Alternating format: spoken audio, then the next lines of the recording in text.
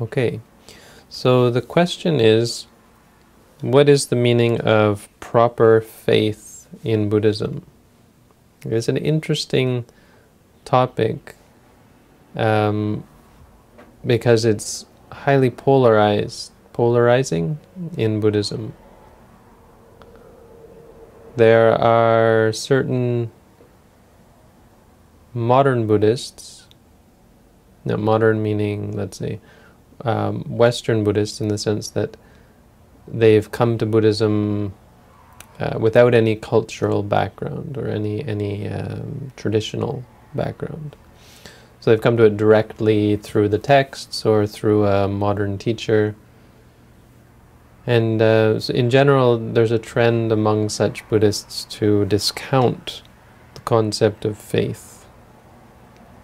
They will say things like, the Buddha taught us to question everything, not believe even him. And so give the general impression that doubt, skepticism, and by extension doubt is useful, and faith is useless or even harmful. Faith is against the Buddhist teaching.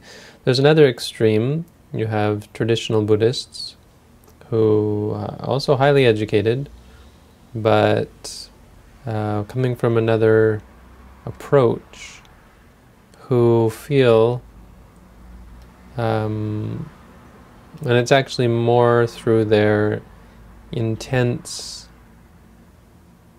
or intensive study of the Buddha's teaching. But I'd say you have to admit that it is also partially coming from their faith in the Buddha's teaching that they've had since they were young, most likely, in most cases, who will say that you need to establish faith first in the Buddha's teaching, that faith is essential. If a person doesn't have faith, they cannot progress in the Buddha's teaching. So to deal with this, let's look at those two extremes and then try to find something that I would say is more in the middle, more moderate, and maybe a little more appropriate. So these are kind of straw men or straw arguments that I've set up, but I don't think they're far off the mark of characterizing the opinions of certain Buddhists. So first of all, the idea you have by posting the first straw man, it shows the danger of discarding faith, because doubt is a hindrance and faith is a profitable mental faculty. Now, this is important to understand, and it's important to properly understand, because in Buddhism we don't think of things conceptually. There's no it's not an intellectual argument that whether faith is useful or harmful. If you say, but faith makes people believe in the wrong things. If you have faith in something that is untrue, it can lead to disaster. That's an intellectual argument. It doesn't say whether faith is profitable or harmful. Faith is profitable, according to Buddhism, for the simple reason that it supports the mind. If all other things considered equal, you're undertaking something, and you put aside whether that thing is right or wrong, the fact that you have faith in it is going to make it easier for you to succeed in that endeavor. Why? Because faith is a profitable mind state. Faith is something that supports the mind. That's what is meant by profitable in Buddhism. We don't look at the intellectual argument. It's the same thing with eating meat. Eating meat is karmically neutral. It's ethically neutral, because it's not an intellectual argument. The point is that during the moment that you're eating meat, there's no reason why you should have to be either wholesome or unwholesome of intention. Doubt is considered to be unprofitable because it harms the mind. It scatters the mind. prevents the mind, hinders the mind. It's a hindrance because it hinders the mind. If you are acting, you're undertaking some activity, all other things considered equal, doubt is going to prevent you from succeeding in that activity. So it's kind of a narrow definition. Broadly speaking, obviously faith can be dangerous, and obviously doubt can be quite useful. Doubt is something that, intellectually speaking, is useful in establishing what is true and good. But practically speaking, from a point of view of actual progress, it's the opposite. That faith is actually useful and shouldn't be discounted. The reason why faith is so dangerous is because it's so powerful. If you have faith in the wrong thing, it can destroy you. It can lead you to destroy and harm other people greatly. But on the other hand, if you have faith in the right thing, the power of it, so it's like a power tool. It's something that is quite powerful. Doubt, on the other hand, is something that is harmful. But in that sense, if you have faith in the wrong things, sowing seeds of doubt can allow you to destroy something that is harmful, you see. So if you're talking about faith in wrong view, in things that are faith in God or the self or so on, sowing seeds of doubt is harmful in a good way. That's the point here. So it's important to understand what you're talking about and to be able to differentiate. Obviously, it is quite clear that the Buddha did not want to have us, well, there's no, and let's look at the other side then before I explain this. On the other side, if anyone who claims that you need perfect faith in the teachings, or that faith in the teachings is necessary before you practice, I would say, from my admittedly partial study of the Buddha's teachings, I haven't studied absolutely everything that the Buddha taught, and commentaries and sub-commentaries and so on. But I have quite a broad-based education in the Buddha's teaching, and it's quite clear to me that that is not what he taught. In fact, his teachings on faith, even when he said it's a good thing, are by no means front and center, are by no means core to the actual practice. I mean, right faith isn't in the Eightfold Noble Path. It's not one of the things that the Buddha singled out as necessary. And in fact, as we know, in the Kalama Sutta, for example, there are cases where he was critical of faith and pointed out that pointed out the dangers of faith, which are obvious. So this came to my attention recently because someone was saying, well, this was what they were told. They were told that the first thing, you have to study the Buddha's teachings until you gain this perfect faith in them through study. And the first thing, well, after thinking about it for a while, it wasn't the first thing, but at one point it came to me, and it was as I was typing a response to this person's question, and after I typed it out, I read it, what I had replied, and I said, well, that's exactly it. That what I'd said is, there's no reason to believe someone when they tell you you have to believe something, right? So the person is telling you, you have to believe in the Buddha's teaching, and they're saying, believe me, believe what I say, you have to believe what the Buddha said. So it's actually kind of a form of question begging. Well, in order to believe what the Buddha said, I have to first accept that believing what someone says completely is a good thing. You see? So if I'm the sort of person who doesn't believe what people say without reason, then there's no reason why I would accept what you say. It's like, why should I believe you when you say I should believe the Buddha? It was basically it. And I think it forms a kind of question-begging, circular reasoning. I mean, like, why should I believe you in the first place, let alone believe the Buddha? And I think that's I mean, it's obviously it's a valid argument. Why should I? You know, why you say this? You know, what are your reasons for saying I should have faith in the Buddha, for example? And I think that's really how the Buddha would have us approach this.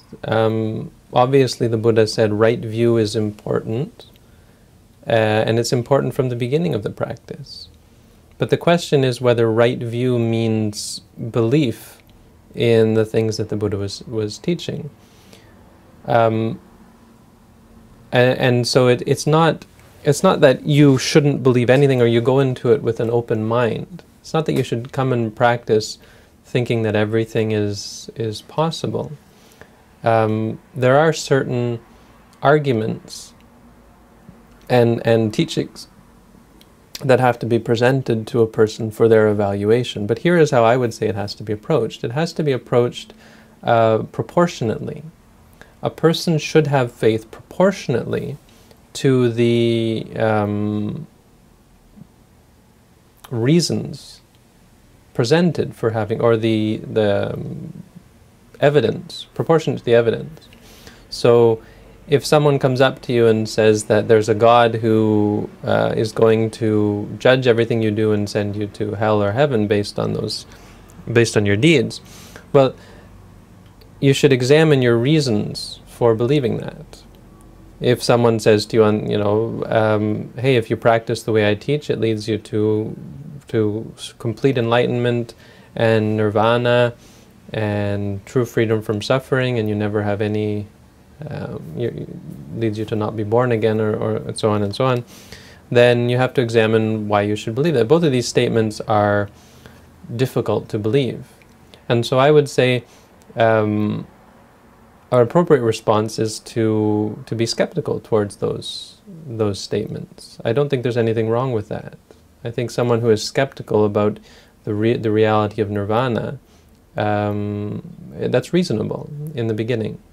So, because the alternative is to believe something disproportionate to the evidence, and so this is the other thing that I think needs to be pointed out, is the consequences of believing something disproportionate to the evidence. So,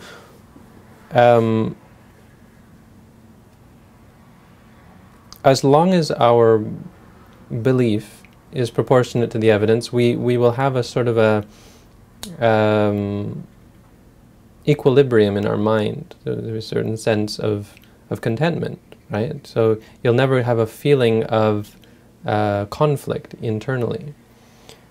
If you believe in something, and this is the curious thing, because obviously if you believe in something like the supreme creator God who's going to send you to heaven or hell, reality is going to come back and hit you hard, and you're going to be constantly bombarded by evidence to the contrary.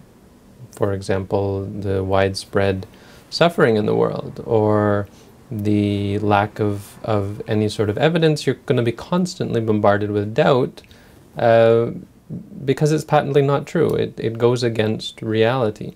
But the question is, what if you believe, and this is how this question arose, what if you believe disproportionately in something that is true? What happens, and what's wrong is what was presented to me. What's wrong with, as I said, believing completely the Buddha's teaching before you have any evidence to support it? If all you had was other people's say-so, what is wrong with believing 100% in everything that the Buddha said? Now, more likely, or more common, is the idea that textual study is enough. So it's not actually without any evidence, but the evidence is arguments that have been presented by the Buddha. So but through reading the Buddha's teaching and the commentaries and sub-commentaries, it is often claimed that that is enough evidence to provide reason to have perfect faith in the Buddha's teaching. I would say that's also patently untrue. But let's talk about that after. First, let's talk about, what if you had no evidence? But suppose someone told you, okay, You practice insight meditation and you become enlightened. What would be wrong with having total faith in that? I think the first thing that comes to mind is faith actually acts as an inhibitor to investigation, right? Why investigate something if you already know it to be true? And you find this with Buddhists. Often people read, so let's just lump it in there. People will do the reading and come up with these reasons to believe, or maybe that's not even with reasons to believe, but they read about these teachings and it sounds good, and the Buddha is so good at presenting it, and so they believe it. They come to this faith and they feel the rapture and the pleasure of hearing the Buddha's arguments and seeing how he debates and wins debates and so on. And they just feel how great it is, and so they just believe in what the Buddha taught. And you'll find that these people are quite often disinclined to actually practice the teachings. They feel content in their knowledge. And in fact, you find this with scholars quite often, that the more they study, the less inclined they are to, or maybe not the less inclined, but it certainly doesn't make them more inclined. It certainly doesn't bring them to the practice. They can actually become complacent. But beyond that, a second problem is that even though, suppose you have X and it's in line with reality and you have perfect faith in it without any knowledge, the problem is that faith isn't enough to support that. It isn't enough even to bring you to that realization. So what you're dealing with is not only the faith in it, but you're dealing with wrong view that actually contradicts it in the case of Buddhism. So suppose you have the knowledge, the idea of non-self, and you have a person who believes 100% in the truth, or they say they do anyway. They put their faith in, and they suppress any kind of doubt. The problem is that this doubt is going to act very similar to contradictory evidence. So even though there is no contradictory evidence, the more you look, or reality supports the idea of non-self, your own doubts and your own wrong views are going to conflict with your faith. And so you're constantly in a state of upset, of distress, because of the conflict. It doesn't actually work. Faith isn't sufficient to propel a person towards truth. And in fact, the idea that faith is necessary from the beginning is, I don't think, supported at all in the texts. Right view should be an understanding that one gains through the practice. So preliminary right view for a person who hasn't yet practiced meditation is not the view that nirvana is true or so on. It's right view in a general sense of understanding reality. It's actually in relation to the building blocks of reality. It has to do with a vision of what is the nature and what is the makeup of experience. And so what a person should have faith in the beginning is the basic nature of reality. And that's only important because otherwise you can't actually approach reality. So if a person is approaching reality from the point of view of people, places, and things, or the point of view of an external three-dimensional reality, and they're thinking in terms of concepts and in terms of dimensions and so on, they'll never be able to experience their experiences. They'll never be able to observe their experiences objectively and clearly. A person has to shift their view. And so a preliminary right view that the Buddha talks about is shifting that view to see things in terms of experience. When you move, to be aware of the movement, to not think of it as your foot moving or moving out, moving moving here, moving there, or so on. It's in terms of the experience of the movement. When the stomach rises, it's the experience of the rising. When you feel pain, it's the experience of the pain, and so on. And there is no need beyond that for faith in nirvana, faith in this or that or the other thing. But proportionately speaking, that sort of faith, there should be an amount of faith, a certain amount of faith proportionate to the reasonable nature of the claims. And at that point, there's also the idea of authority. So a person teaches you meditation, and you begin to realize the truth, and the more they advise you, the more you understand, and so you begin to believe the things that they say. If they make claims about what's going to come next, they'll say, well, if you practice along this path, this happens.